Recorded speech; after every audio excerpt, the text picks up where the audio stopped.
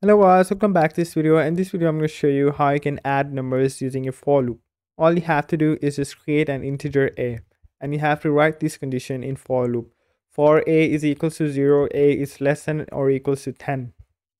And now you have to write the curly brace, and now you have to write C out a to see your answer. And now you have to write a plus plus. So what this loop essentially does is it keeps on adding 1 to 0 until it's equals to 10. And it keeps on adding because a will remain less than 10 until it is equal to 10.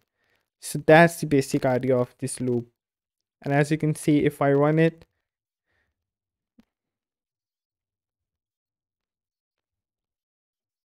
it is showing me this error of the semicolon. So what I have to do is I have to put a semicolon after 10, and now it will show me the addition of a from 0 to 10.